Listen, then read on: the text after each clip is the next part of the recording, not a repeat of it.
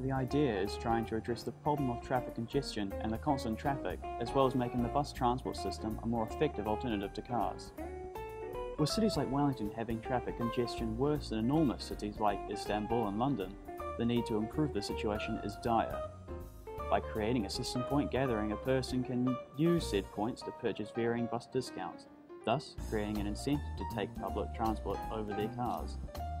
This problem's width affects New Zealand's major cities, Auckland, Christchurch and Wellington, as well as hundreds of cities worldwide.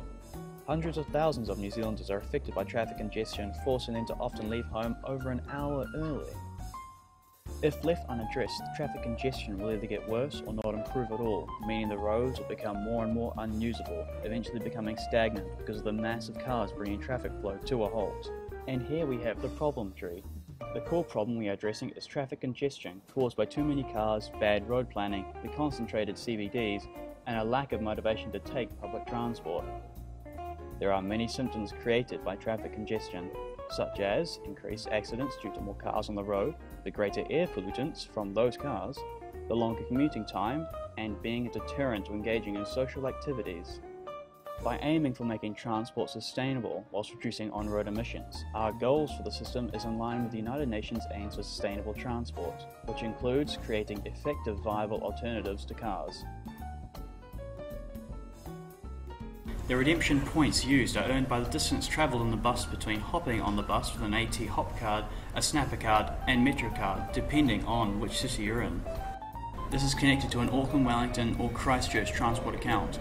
In the account, points accumulate till a person can afford and then chooses to buy a limited duration discount, each raising in amount and duration as the price to redeem increases. The many links to the problem of traffic congestion are all addressed by the solution of redemption points.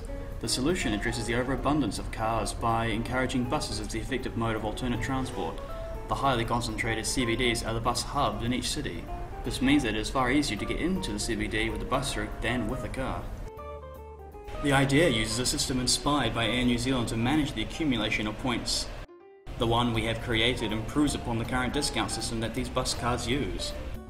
We can measure the effectiveness by the following benchmark: commuting time. We can measure the average commuting time from their homes to their workplaces for a certain group of people in the peak time.